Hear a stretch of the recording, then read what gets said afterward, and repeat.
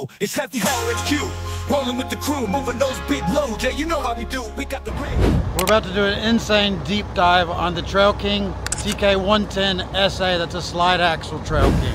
Ryan's gonna assist me today. He's up there in the truck right now, turning on the wet lines, getting the lights lit up. We put the extra light package on this one, and it has some insane features, specifically being that airlift on that first axle, which is unique to this trailer. Not many of the manufacturers can do that.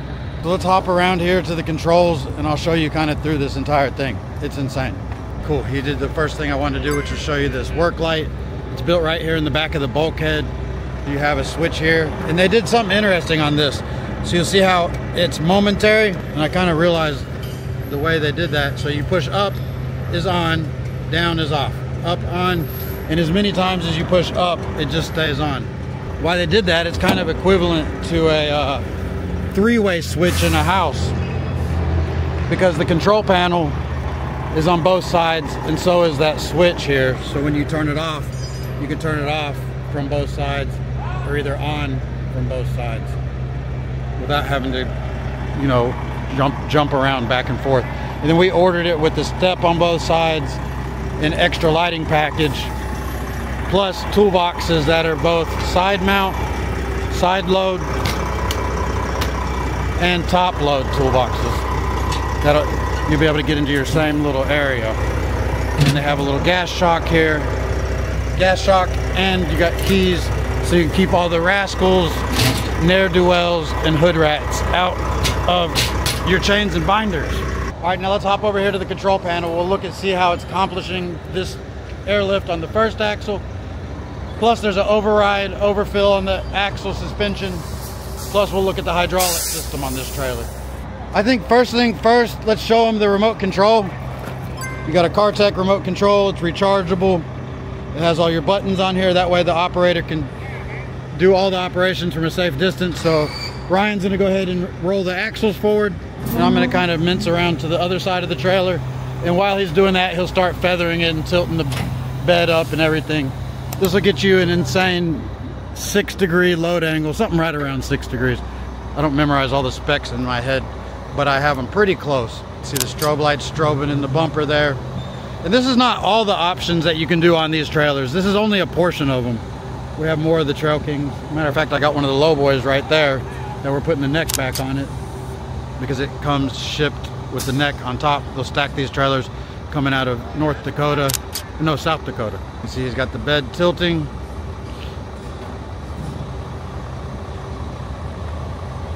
And look at that first axle way up in the air.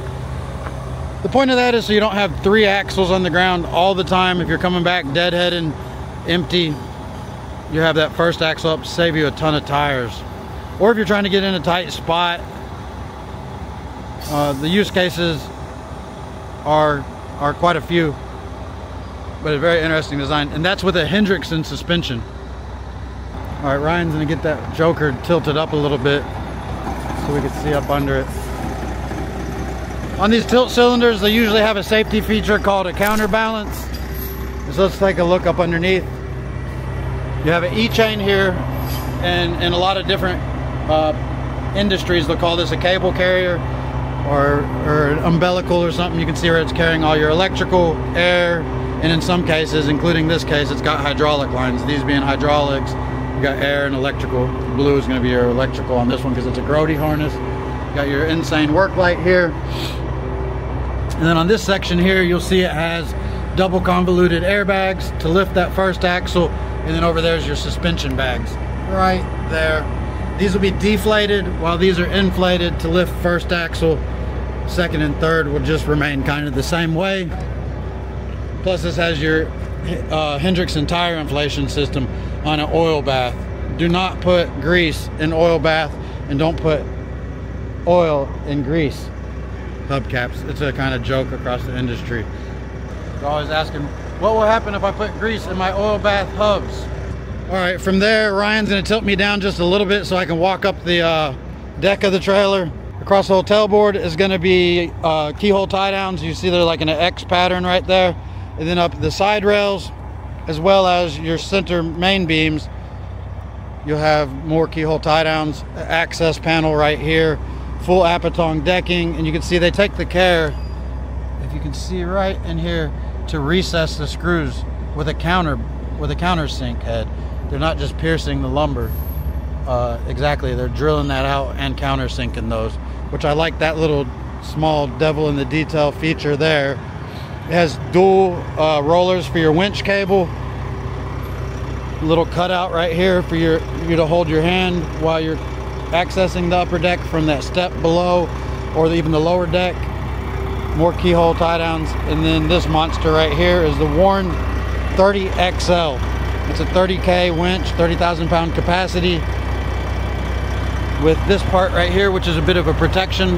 Yeah, it's like a winch guard. They call it a winch guard. Sorry, I'm trying to think of my words here. And then this will be your cable tensioner to keep your winch cable tight as it's spooling up, so it doesn't get into a big rat's nest.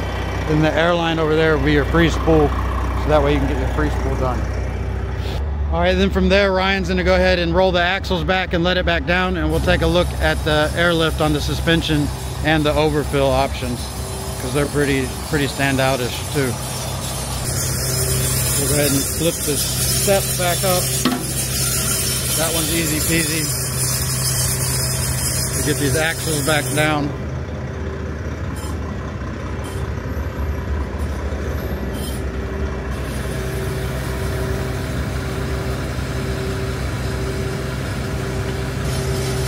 So that's the operation on the hydraulic. Be mindful that my truck is made for a shop truck, and it doesn't have the fastest hydraulics. The requirements on these are usually around 17 to 20 gallons a minute on the flow, and around 2,500 on the pressure, the PSI, 2,500 PSI. All right, so some of the other cool features you have right here are your air shift for your winch, your lift axle control, and then this is your override. Plus, we're friends with the people. Oops, I'm hitting all the buttons. We're friends with the people over at Airway, so this is the Quick Load Plus. This will tell you exactly how much weight is on your tritems. You can do that in the truck. You can put it on your tandems or tritems on your truck. You can put it on your trailer, Jeep, booster, whatever. We really love those Airway scales, because how they're going to benefit you is they'll tell you exactly how much weight's on your tritems. So now when you're in Alabama and you're trying to get permits, the shipper tells you it's one thing. When you get to the scale house, it's another. When you're calling in for your permits, you can go ahead and they'll go ahead and tell them exactly how much weight you have on the trailer. In that way, because sometimes you pay per the pound on your permits, so then you can be buying your permits in a more affordable way. All right, so we have the airlift up. So this right here, when you push it in, it's on auto. That means it's sending air straight back to your leveling valve. When you pull it out, it swaps you over to this valve, and this will allow you to raise, lower, or hold. So let's just show you, without us touching any of it, how much room is under that first axle. It fits my fist under there, kind of squishy. And that's just reading off the leveling valve. So then we'll go over, oh, and we can turn on the operation panel light here too. So when we pull this valve out, it goes to manual. So when you pull this out, it'll raise. So it'll start to raise this back end up, and Ryan's gonna kind of watch it right there. So that way, because I can already hear you in the comments, it's gonna skip the tires, it's gonna flat spot the tires and all this other stuff. I don't know exactly how high I would actually raise it going down the road, but not maximum, if at all, because it's not really gonna hold you. But you can see I get plenty of distance. So if you're trying to get into a parking lot, here's my fist all the way up. So then back over here to the control panel. Once you got it where you want it, you can pop it in the middle and hold it, or drop it all the way down and dump it back out. My recommendation is probably pop it back in the middle and push it back in here. That's gonna let it dump out the leveling valve there. And then in this one, they added it with a bunch of extra D-rings. These are usually rated, what does it say on there, Ryan? Can you see? They're usually 15,500, or right at 15,000. Yeah, so all your D-rings are rated at 15,000. That's what we know is industry standard, but just making sure on that. And they have D-rings all the way down that side and down here. And then Ryan was showing me right here where it says, do not hook tie-down devices to the lower lip of the side rail. So it's saying don't hook them underneath, but that's okay, because this customer has actually bought it with all the extra D-rings. And then when Ryan over there, he can hit the button and that'll drop down our first axle right here. So when you have 55 tons on there, you're gonna wanna have all your axles on the ground to get your maximum payload. And that's just as easy as pie. It's super cool. Plus, one of the other features that you'll see on a lot of, especially the 55 tons, will be dock levelers. So I have like another piston or a cylinder that goes either here, or sometimes both. And what that'll allow you to do is when you get to a dock, say you're doing an inter-facility move, or you're moving some company from one location to another, it'll lift up this whole tailboard to dock height. And that way you could drive off kind of stably onto a dock to get a big printing press or so forth onto the dock of the new facility that you're going to. So huge shout out to Trail King.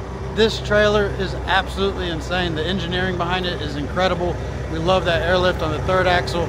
It would be interesting to see it on the third axle to give you a better, tighter pivoting point. For if you had that last axle up, you could have a better swing on it. That would be cool. But overall, all the features on this trailer are absolutely amazing. Some of them we've been asked for years. If anybody liked this video, don't forget to hit the subscribe button. As always, I know a lot of y'all, so drop me a comment saying, hey Gabe, how are you doing today? Plus, actually that helps the algorithm tremendously. And in reciprocation to that, as always, you already know who to call, 888-LOWBOY1. That'll get you to my team and myself here at TM Trailer Sales. Thank you guys so much for watching. Please have safe travels. And if you need me for anything, don't hesitate to reach out.